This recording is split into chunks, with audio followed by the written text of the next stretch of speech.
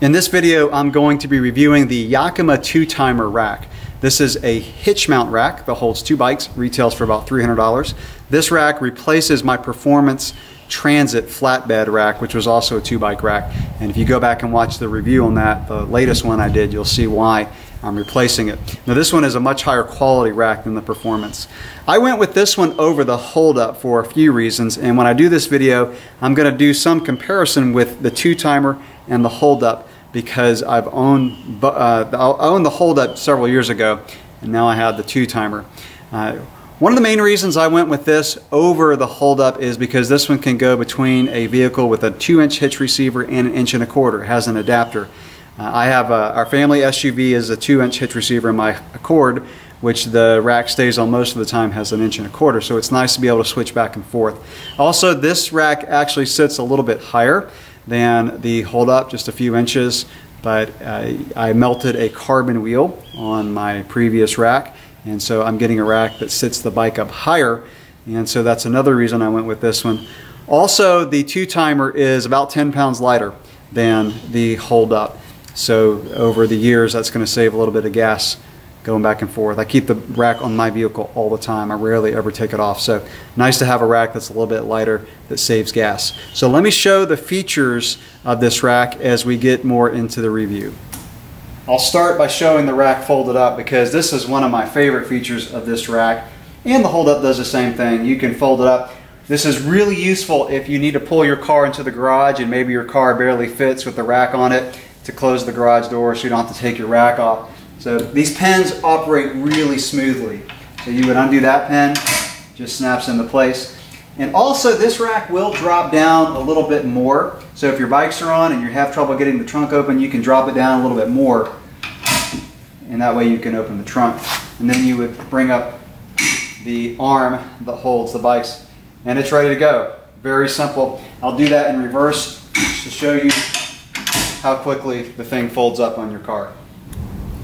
So this is obviously an 1 1/4 receiver. It does have a lock, so it comes with 2 keys, and you can lock the rack onto the vehicle, so no one could just take a wrench and remove the rack and steal your rack, and worse, your bikes with the rack. Now this is the adapter, and it's very easy to put on. So if you're switching to another vehicle with a 2-inch hitch receiver, it's just got one little Allen screw that holds it onto the rack, and you would just slide that sleeve onto the rack and put it on a vehicle with a 2-inch hitch receiver. Like most Yakima racks, you have the bottle opener, so your post-ride beverage is easy to open. Really cool little feature that Yakima puts on these racks. So these are the arms that hold the bikes on, and I'll load up my bike here in a minute to show you how easy it goes on. These operate very, very smoothly. Much smoother than the Performance rack that I had. Almost too smooth, because they will fall down pretty easily sometimes, but even when you don't want them to. But very easy to operate, just push in the red button and they slide down, and will not go up until you push in the button. These wheel trays, I think, are designed really well, so they're kind of deep for cross bikes or road bikes, and then they are wider. And I don't have a fat bike, but you could at least put a plus bike in here with no problem, and probably a fat bike as well. The retention straps for the wheel operate really, really smoothly. They slide in there nicely. Much better than the Velcro straps I had on my previous rack. And they have this little groove that you may not be able to see in the video, but it holds the strap open, so it's very easy to get a bike in and out. The trays also slide really smoothly. And again, sorry to do so many comparisons to my previous rack, but the quality on this rack is excellent, because my previous rack was very difficult, a couple of these to slide. And one of my favorite features, and I'll show this when I put a bike on, but one of my favorite features of this rack is how you can move bikes around so they don't touch, so handlebars don't touch saddles of the other bike. So you would slide that where you want it, and then tighten that up, and it's very quick. If your vehicle has a hatchback, you can simply drop that down, it locks, and that way you can open your hatch pretty easily. Bikes will load on this rack really quickly. Now I already have the wheel trays adjusted for the wheelbase, I carry my cross and my gravel bike on the outside and my mountain bike on the inside. So I have the trays adjusted. So all you would do is pick this up, slide down the locking arm, and then you would do your wheel straps. And you don't need to do these very tight, I've found, just as long as they touch the rim. That way the bike doesn't buck up if you were to hit a big bump on the road. And then do the front as well. All right, it's on, ready to go. One thing that I feel is missing on this rack is the ability to lock the bike.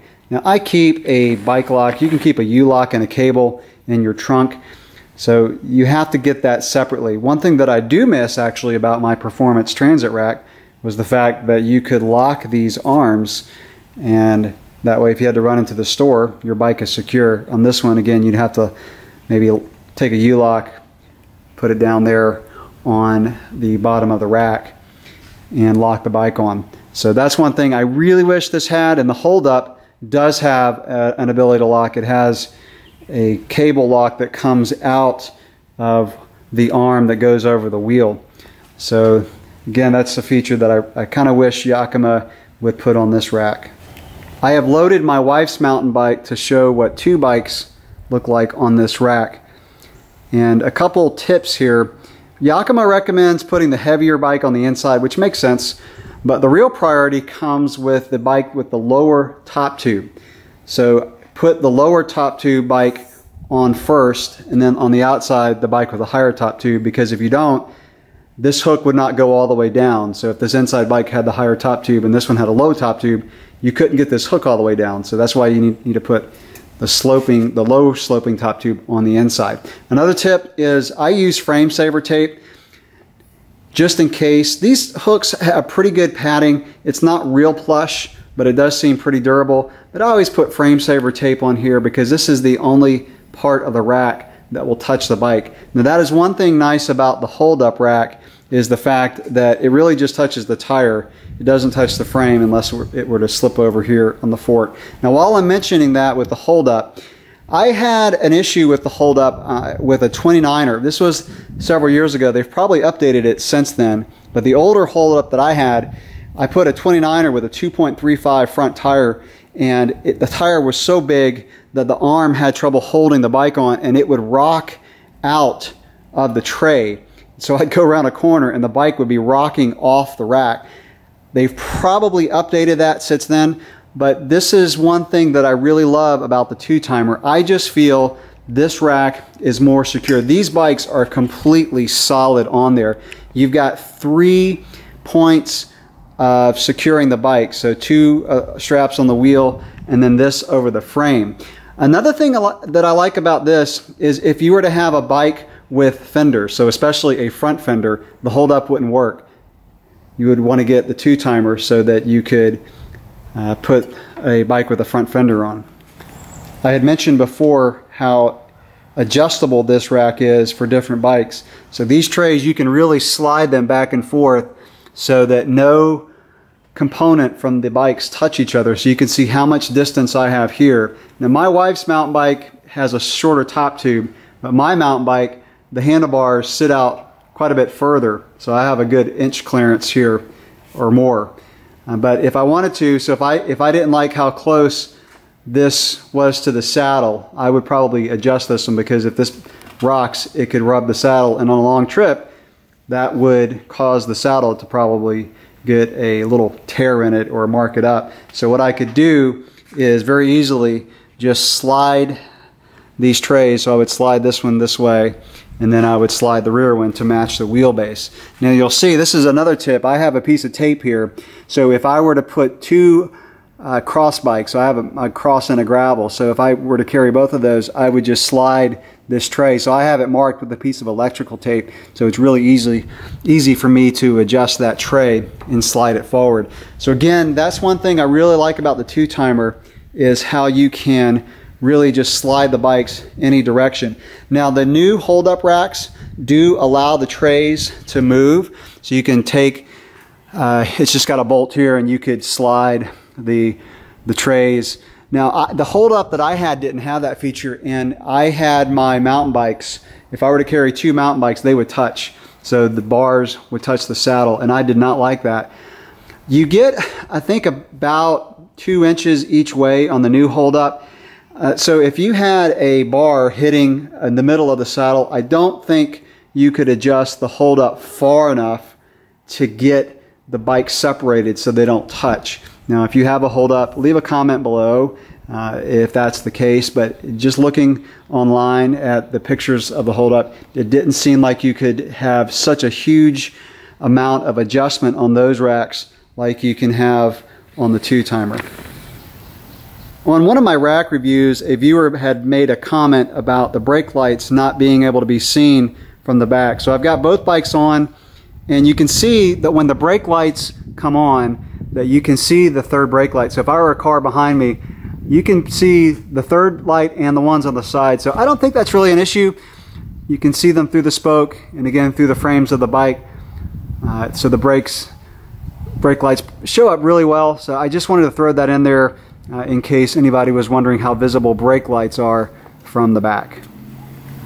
The last thing that I want to show is how high this sits up in relation to my exhaust. So for those of you who watched my review on the Performance Transit and listened to the story about my carbon wheel melting, that sits a pretty good distance. So the exhaust coming straight out is not going to hit the wheel.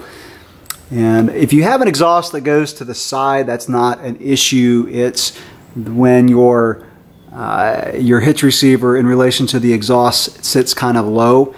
If you carry bikes with carbon wheels, you really got to make sure that that exhaust won't hit. So that's a pretty good distance away. And also the rack does sit a little bit further away from the car. In other words, the bikes are further away from the car, so that's another plus.